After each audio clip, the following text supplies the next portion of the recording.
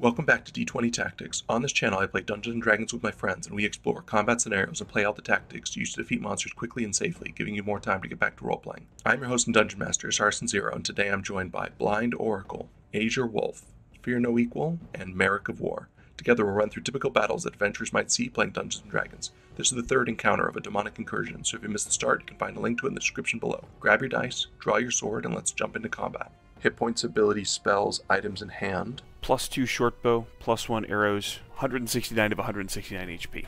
122 out of 122 HP, 4 first level slots, 3 second, 3 third, 3 fourth, 1 fifth, 1 eighth. Full charges on my wand, and my wand of the war mages in my hand. 35 out of 50 hit points, 3 first level, 3 second, 3 third, 3 fourth, 1 fifth. 161 out of 170. I am carrying the Warhammer and the +2 shield. I have 4 level 1s, 1 level 2, 3 level 3, 2 level 4s, 2 5s, 1 7, and 1 8. 202 of 202 HP with a Great Axe +2 in hand. Action Surge, Second Wind, and 2 Indomitables still available. Carry over spells and allies. Potion of Heroism, 10 more temp HP and Bless running constantly. I still have a familiar and a simulacrum. The effects of Aid and Hero's Feast. Monsters, abilities, items, and numbers. This encounter has 6 gremlin demons back here in the corner. They're sitting upon a throne. They're the ones that are controlling this operation. Guarding them, there are 6 vulture demons, gremlin demons. Have demonic resistances, cold, fire, lightning, non-magical attacks, immunity to poison, and they can turn invisible. They also have a fear effect. How do you guys feel about fear? Wah, wah, wah.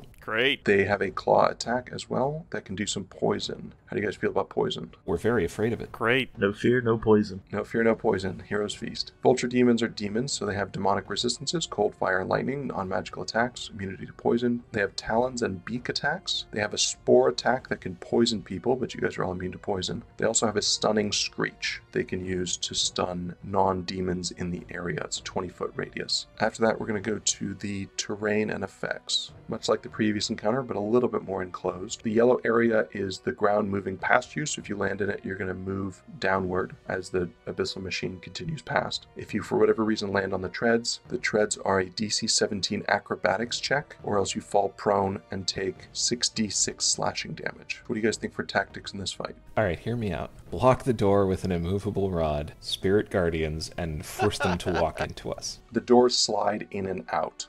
Yeah, sorry. On the one hand, this feels like a Spirit Guardians fight. On the other, those stunning screams are going to be a real pain for anyone who's trying to maintain concentration. Yeah. I think we can just ignore the Quasits, though. They don't do very much meaningful damage, and I don't think they have any abilities that are going to impair us, so just, focus down the vultures. 6 demon vultures. I do still think that Spirit Guardians should be used. It's just, it's not going to last very long, but still throw it. You could almost do the same strategy here with what we did before. The problem there is the concentration. Either I can burn it another 8 to get 5 of them, or try to do 5 of them again. Then have the simulacrum pick up the slack on the last one, and then just disappear if they all fail. It's a good option 1, and then we can just rely on Spirit Guardians and trying to clear them out as fast as we can afterwards. Yeah, and it's a lot easier for you to beat the concentration check if there's only one of them who's trying to do it. So we're going to go try to burn the 8th level slot on these vultures. I hate for that to be the answer every time, but... As an evoker, you're doing a lot of elemental damage, and everything we're going to go up against is resistant to it. So, non-damaging spells are your best bet here. You're making good use of it. That's my plan, though.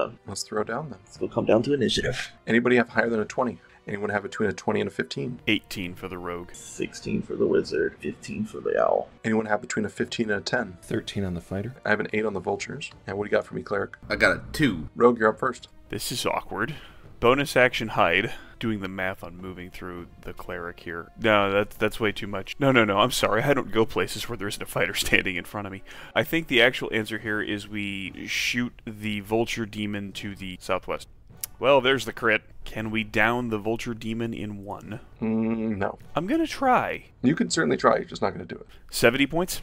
After that is the wizard. I have to be in 60 feet of all of them, so perfect. Vanish. DC 18 charisma, please. Upper left gets a 9, so he is banished. Lower left gets a 15, so he is banished. Central right gets a 12, so he's banished. Lower right gets an 8, so he's banished. Upper right gets a 21, so he is not banished. What else for you? Moving back as far as I can and going to the upper level if need be.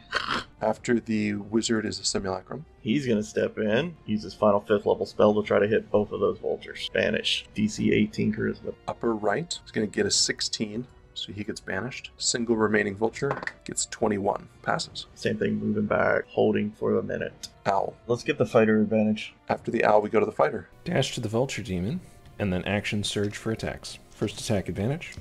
Crit, Sure, why not? 20 damage. Second attack, crit miss. Third attack, dirty 20 for 16 damage. 16 is lethal. And that's it for me. Cleric, you're up next. Move in front and cast Spiritual Guardian. Let's do that at 4th level. Rogue, you're up. This is one of those weird moments where I wish I had one of those weird AoE spells on a scroll. Come steal one from me. Pickpocket the friendly wizard. Yeah, there we go. He's got a bunch of fireballs. Do you have fireball on a scroll? That's what I'm saying, steal one from me. Yeah, okay. We're gonna run up, steal a fireball scroll from the wizard, throw it downrange. It is a DC 13 dexterity save against 8d6 damage. Not bad. 34 or 17. We got +3. We have magic resistance. We need a 10 on 2 dice. We could do this. I also resist fire. You do. If I fail, I take 17. If I pass, I take 8. All of these have 7 hit points. So they all pop. Let me give you your actual damage numbers, though. 8 and pop, 8 and pop, 8 and pop, 8 and pop. He's going to take 17 and drop 8 and pop. Kentucky Fried Quasit. Rogue, I knew you were a wizard. Yeah, it would help if I remembered their turn. Oh, well, that's an encounter. Disappointing one as it was. Report hit points. 169 out of 169 hit points with 10 temp HP remaining. 122 out of 122. 35 out of 50. 202 out of 202. That'd be 161 out of 170. Any end of encounter actions? Keep holding banish. Stare blankly at each other. I was wondering how long we have between. More than a minute, less than 10 minutes, so your spell keeps going. With no one driving it and the adventurers unclear as to how to steer, the abyssal engine crashes into a river, hits a boat, and the adventurers are going to take the boat across to see what sort of demonic debauchery they can spot on the other side. 3 encounters down, 3 more to go before the long rest. Thank you for stopping by, and I hope you'll join us next week as the adventure continues. I'm Saracen Zero, and I will see you next time.